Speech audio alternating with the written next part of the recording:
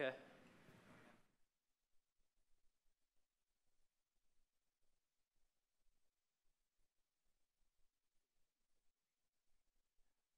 There we go. Good? Yeah, we're good. All right. Look at that. Broadcasting out to the world. Okay. Are we ready? Okay.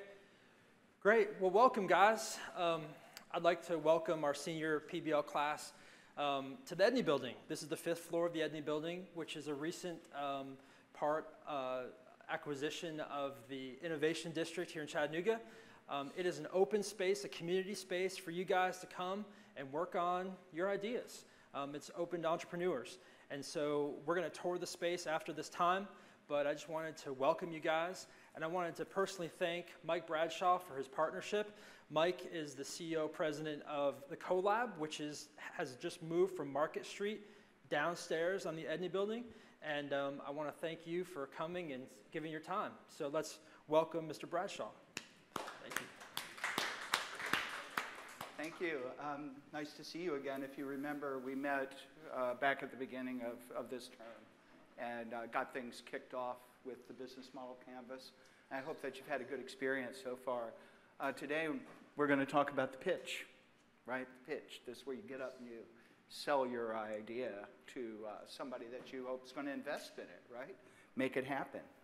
And in order to do that, like anything that you want to, it's an act of persuasion. So your pitch is to truthfully and accurately,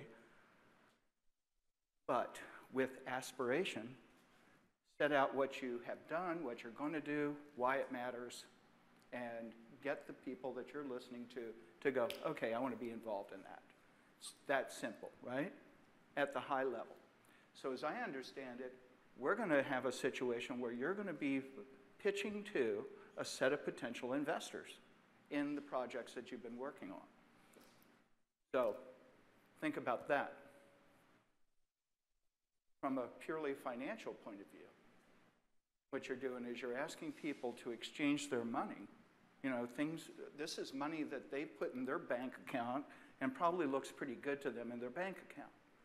But maybe it's not earning the kind of return that they want. You know, invest your money and you expect to make some money off of having that money invested.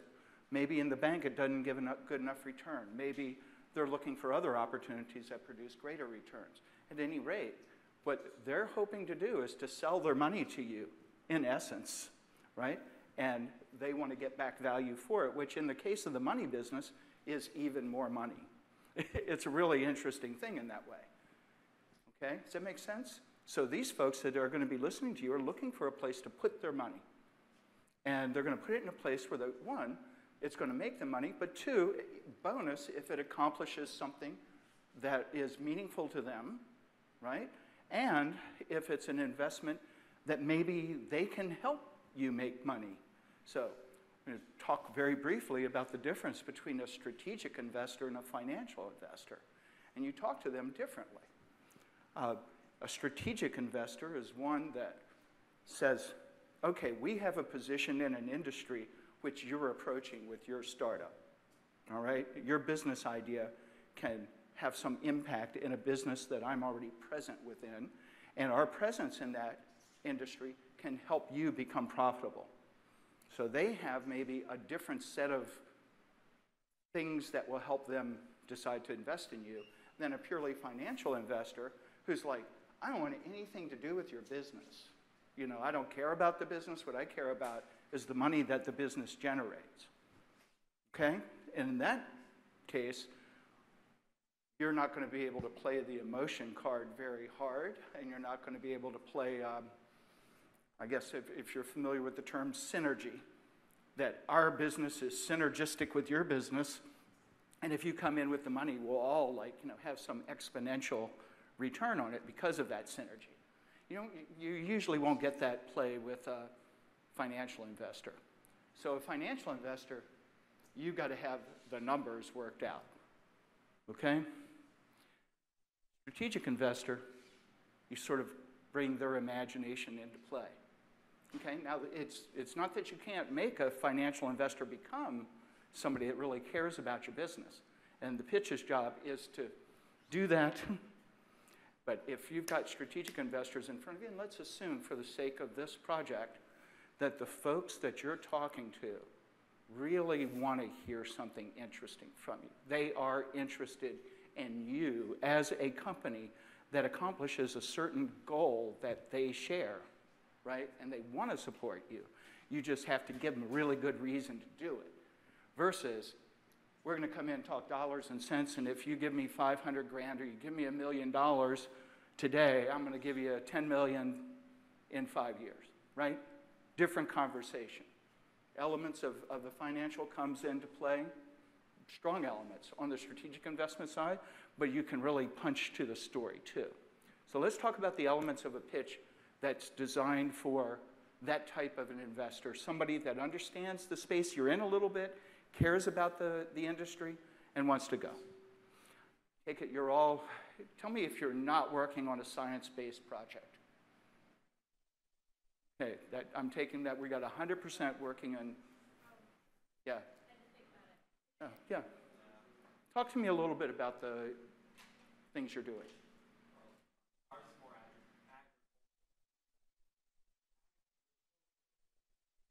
Yeah, agricultural. Yeah, but a technology in agriculture? Absolutely, maybe, maybe not. But we'll go with absolutely, okay? So we'll be okay there, right? Okay, we're okay. What are you doing?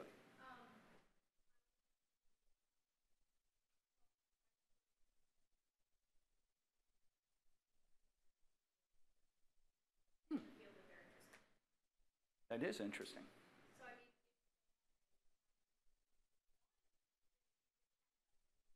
Right. Are you using a technology to make those connections? Okay. Good enough, then we have a technological play there. The underpinnings of your business is a technology platform. Yeah. Anybody else want to share what you're doing? Think it's relevant? Okay. So let's go ahead and look at the basic elements of a pitch. You got several things. In both these cases, you're probably solving a problem for somebody. Isn't it? You look at, and I think you've been carrying this line of thought through from the beginning.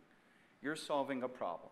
You're not building this beautiful product because you just love building stuff, right? You're building it for a purpose. You have built your product or service for a purpose.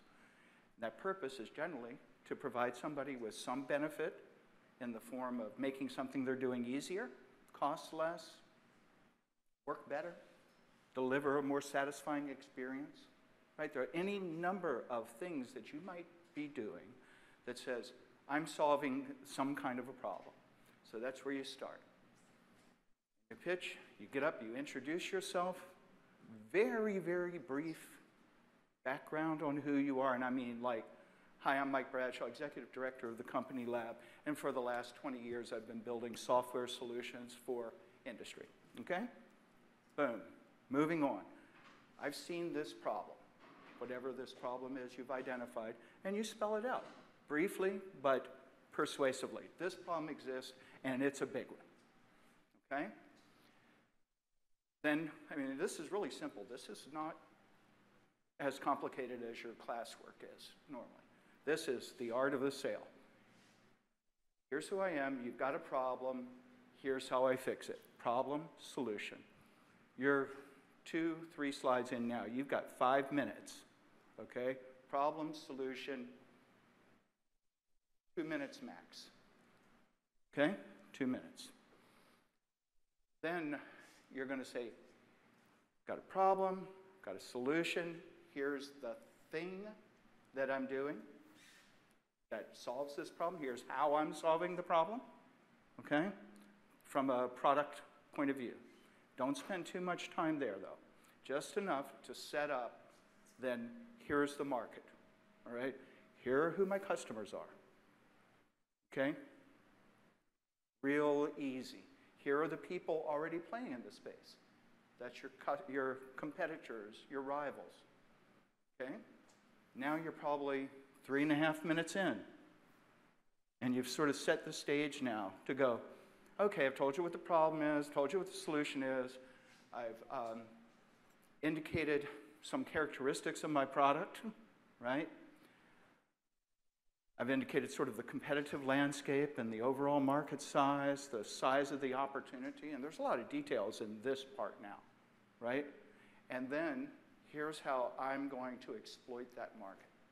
Here's my plan to get in there. Here's the way we're going to do it. And this is basic discussion of the business model at some very succinct, summarized level, okay? Here's what's going to happen. When we use this plan to hit this market, here are the financial results. And usually what that is you'll get a spreadsheet out. Everybody okay with spreadsheets? I guess you are, right? You're STEM students. So you get a spreadsheet out and you set up a pro forma projection. You might have gone through all of this in the classwork and say, okay, here's my revenue projected, here are the costs, here are the profits, okay? Now, for an investor, they look at that and they go, ooh, cool, right? Look at those profits. You are selling them some right to those profits in the future. That's what a deal is, right? When you're selling stock in your company, you're selling the right for the people that bought that stock to have that proportion of your cash flow, all right? So if I sold somebody 20% of my company, they're going to get 20% of the profits of that company over time, okay? Everybody get that? Well, now what you've got to do, your job in the persuasion thing, is to sort of start the conversation with the investors. And hopefully this pitch now has stimulated their interest so that they want to get into this. But what they're wondering, and you, depending on the way that you like to sell, and I'm sure you all have your methods, it's you'll either just come right out and tell them, you know, how you value your company. Because here it is. Suppose you project a $5 million profit over 3 years, okay? We're gonna lose money the first year, but then we're gonna make a lot of money the second year. We're gonna make even more money in the third year. That actually has a name. They call it the hockey stick, you know, like the game stick. So this is this movement forever up to the right of unimaginable wealth from your investment. Well, say they tone that down. Maybe you're a realistic person. You've got a nice growth pattern, and you're making $5 million. And in exchange, and in order to make that $5 million, you need a certain amount of investment up front to build the thing that's going to make that money, whether it's a software system or it's a technical platform. Then you've got to get out there and you've got to market and sell it to people, and you've got to create that revenue that we're talking about. All of that costs money, right? So you subtract those costs from your revenue. You get this, just for want of a better word, we'll just call it profit, earnings, income. And then you go, wait a minute, so I'm projecting that we're going to make $5 million, and it's only going to cost you, investor, $1 million to get in the game. Let's just say, to build this thing cost $1 million, so you're asking the investor for $1 million. You know, $1 million, we're making $5 million in 3 years. What could be wrong with that? Anybody got a guess about what could be wrong with that? Because I got one. Give me a guess. Scam. Say again? Scam? Scam is a good one. Sorry. Scam, that is excellent. This is where the final punchline is the team, right? So you're given the financial results and you're talking about this, and then the team is supposed to set the people's minds at ease that you're not a bunch of scammers, right? Good point. That's when you're getting up there and you're talking, they're looking and they're going, that guy is scamming me. That young lady is scamming me. I've seen that kind before. So there is that element of persuasiveness in who you are and what right you have to be there. But let's say that it's not a scam and that they believe that. Yes, ma'am? Risk, right? Suppose all this stuff you just said, even with the best of intentions, just doesn't work out. You might as well have scammed me, right? That's risk. Yeah, that's the magic word right there. Risk is the magic word. So that's one of the things, and there are several. So you show them this nice curve, and they're sitting there thinking, that's not going to happen, right? And they're going to be sizing it up on their own head. And they're going to say, really, maybe it looks like that instead of your rosy projections of this. But, you know, you guys have got a point, so they'll negotiate on those numbers with you. So you've got the risk that what you just said isn't going to happen. But you've got a problem of arithmetic as well. Now, these are both great points. You know, yours speaks to credibility, and credibility actually speaks to risk. Are we the people that can make this stuff come true? Can you inject that in people's heads? So, you know, you're going to want to say, here's our team and here's our qualifications for doing this. And since you're high school students, you know, put the best face on it, but, you know. But think about this. It is a general principle that will serve you well over time. People invest in teams. So, boom, you started with, here's who I am, and a very brief thing. Then in the end, you're going to want to talk about your team to address those two issues to a certain degree. But the arithmetical thing, the one where it's just a matter of straight arithmetic is, okay, so I'm getting $1 million from you. Thank you. And you get some right to this $5 million cash flow. Okay? Well, how much of a right do they have? It's a right that's in proportion to the number of shares they bought with their $1 million. So if I say to you, I'm going to sell you my company that is producing $5 million, and I'm going to sell it to you for $1 million, well, that's a great deal, except for the fact that there's a lot of risk involved in actually making that $5 million. But what really happens in these stock transactions is you're the founders, right? You're not selling your company outright most of the time. You think it's worth far more than really what I'm trying to get from you right now to get us started. So I'm going to sell you 20% of my company, or 25%, or 40%, or some number, but it's not the whole thing. So now, the person that is investing in you is like, oh, my $1 million gets me 20% of those cash flows. And I've got to wait 3 years to get anything, right? That's a big problem for an investor because, as I mentioned before, they've got their money in the bank account. That's sitting right there. It's looking pretty good. Maybe it's not earning everything they want. They want to put some money into higher risk profile things for the hope of a higher return later, right? Then they're going to get on just putting their money in the bank and earning whatever interest it does, or buying treasury bills, or putting money into the public stock market, right? So people are looking for a higher return, and they are willing to accept higher risk for that, but they are going to look at, oh, you just sold me $5 million of revenue, but you're only really offering me 20% of that. And so they're going to size their share of the revenue that they get to the amount of the investment that you're asking them to make right now. And this is when the really interesting issue of the time value of money comes in, right? Their money today is worth a lot to them, right? It's worth a lot to them. It's money right here today. Your promise of money in the future is worth a lot less, all right? So if I'm promising you, you gave me $1 million, and I'm going to give you 20% of our cash flows, and they're going to start, you know, maybe 3 years out. So I'm saying, okay, I'm going to deliver $1 million to you in year 3, and I'm going to deliver $1.5 million to you in year 4, and I'm going to deliver $2 million to you in year 5, okay? What they're going to do, and I don't know how deep you've gone in this, right? But there's a nifty little formula that is called the net present value calculation. And this is, okay, you're asking me for $1 million right now, and what I'm going to do is I'm going to line up over time the cash flows that you're promising me, and then I'm going to divide those cash flows by an amount that is what's called the cost of capital, the hurdle rate, my desired rate of return. So I don't make investments in speculative ventures unless I make 40%, right?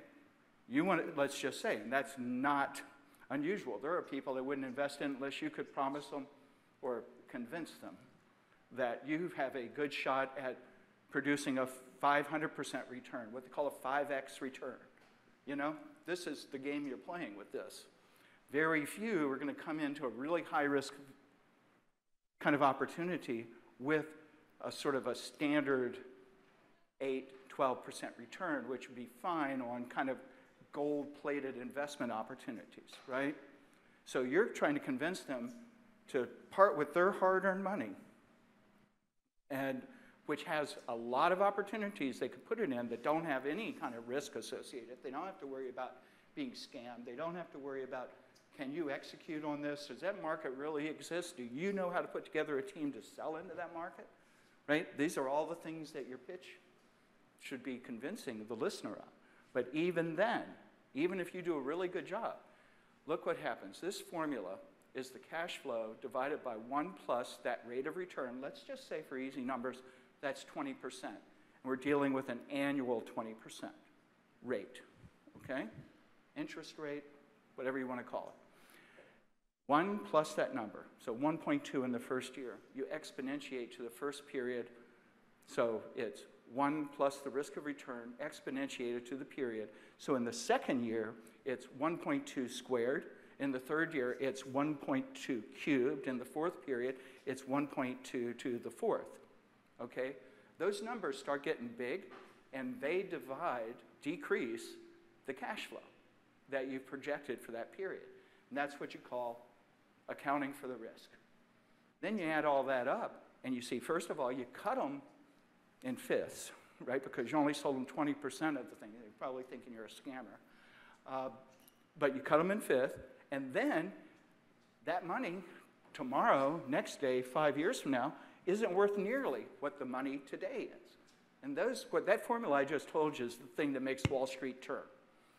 The movement of stock prices is all about more sophisticated forms of that basic equation, okay? And it doesn't matter what kind of investor you're talking to, what they say their concepts are, at the very bottom of it, it's some measure that they have that says, I'm willing to exchange my hard-earned capital today in exchange for a right to participate in the promises that you're making about next year, the year after, and year on.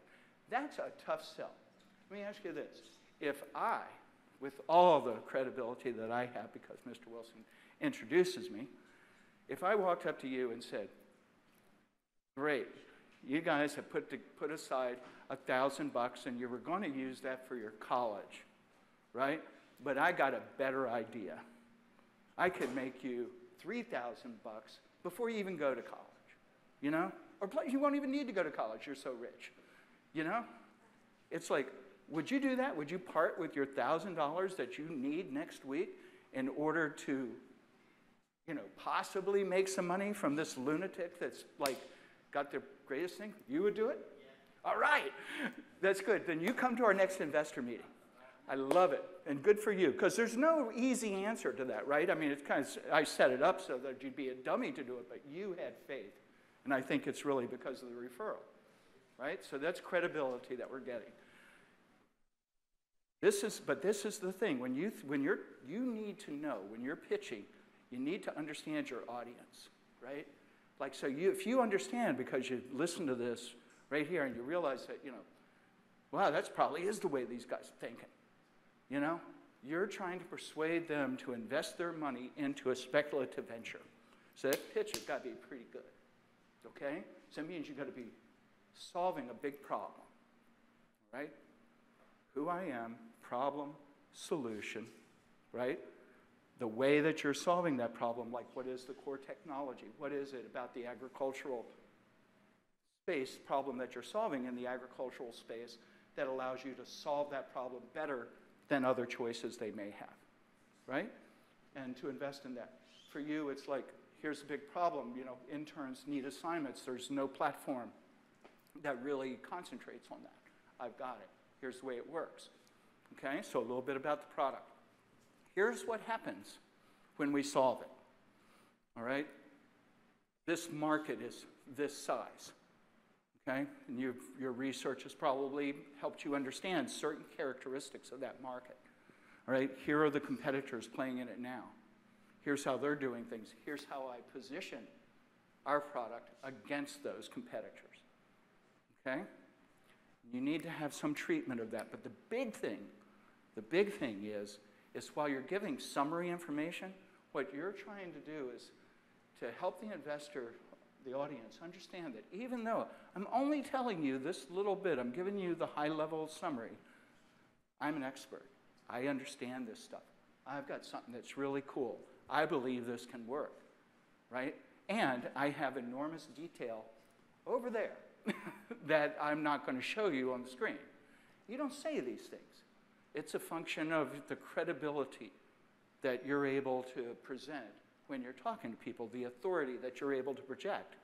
So pitch content's one thing, but you've got to stand up there and you've got to just tell them, like, aren't they, you know, isn't this great that we're here and you're here to hear about what we're doing and how we can work together, right? That's the attitude, and you've got to have that. And they've got to feel your passion.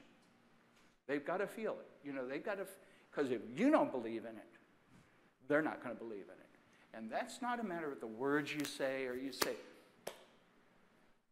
I did this because I want the world to be a better place. You know? Well, we all do. We all want the world to be a better place. That isn't, investors don't care. They want to believe that you are going to work night and day to get this thing done. And you've got to display that passion, but you don't have to tell them, you know, all the big effects. Stay focused on what you're doing and why it matters, right? So, review one more time. How are we doing on time? We okay? We're doing great. We've got it. Okay, great. Review. You're going to get up, introduce yourself, and then immediately go into a discussion of what the problem is, what the solution is. Best advice I can give you about those two things is to use imagery, visual imagery. These kinds of things should be evocative, meaning it's going to pull emotion out of people, and images do that.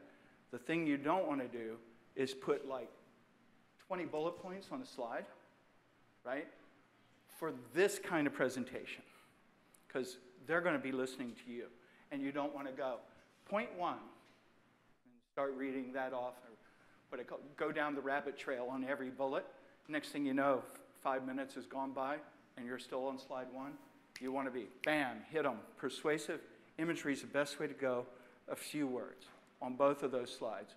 And that carries over all the way through. The less you put on the slide, the better off you are, provided that you have command of the material and you have the backup material necessary to provide details. Okay? So you've got, I think with a 5-minute presentation, you just need one slide in each one of those major areas and be prepared to talk about it. Another technique is just use your fly-ons, right? You don't have to put everything on the slide all at once. So you've got some imagery up there, but then if you're going to make several subpoints, click, something comes on the screen, click, something comes on the screen, and you build each one of those things. Finally, I'm going to close with, make sure that it's a story. You know, we're talking about these kind of segments, right? And as if they're totally separate things, but they're really all elements of a single unified story, right? This is the story of my business and why it matters. And if you join me in partnership, how you're going to profit, how we're going to profit, and how we're going to accomplish what we set out to do, what I've described to you. And it's a story. It's not this and this and this and this and this. One thing leads to the other in each one of these things. So be careful to pay attention to your transition elements, summarize information that you've given before, bring it back up, you know? Keep that narrative unity and cohesiveness flowing. And then at the end, when you're ready to ask them for something, they're going to be ready to hear it. Okay? Let's thank Mr. Bradshaw for his time today. That was awesome. Thank you. We're hoping to go downstairs and tour the co-lab in just a second. We would love to have you. Great. So we're going to do that. Thank you again. Sure thing. I don't know how to make this thing shut up, so. Sure, I can help you. Here you go. There it is. The mute. Thank you. Yes, sir. All right. Thank you. All right. So a couple housekeeping items. First of all, everyone is going to talk during their pitch. Everyone's going to have a chance to speak. So that's going to be important. Every person of your group. We're going to have on January 13th, we're going to have 2 parts. We're going to have where everyone goes and gives a 5-minute pitch. And then the top 3 or 4 teams are going to be part of the showcase, which are going to have the judges with the money. All right? So the top 3 or 4 or 5, depending if you're that good, I'm talking about really, really good, they then go to the showcase. That's the one where the parents, the community, the mayor, everybody's going to be there. They're all going to be watching, and we're going to have the press there. It's going to be a big deal. All right, everyone talks. It's going to be 5 minutes pitch. You're going to need to make sure that you practice this. So in order to practice it, there's a couple things. If you spend 15 minutes a day for the first, like the week before, practicing going over this, it's going to help. I'm not talking about a lot of time. I'm talking about a little time that will really help. The second thing that will really help your nerves is, if you will, do me a really big favor and videotape yourself. If you videotape yourself giving the pitch, you'll notice hand gestures that might look off. You might look, when I talk, I don't make eye contact and I'm looking down all the time. You might notice that you don't project well. You might notice a lot of different things about yourself. Everyone has one thing in common when they hear themselves on video. They hate the way they sound. Don't worry about how you sound as long as you're not monotone and just speak in that, my name is David Wilson and I'd like to, Noah.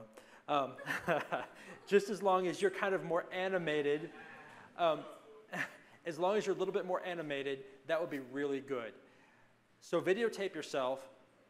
The purpose of the videotape is twofold. First of all, it lets me know that you're ready for this because you're going to send me the video.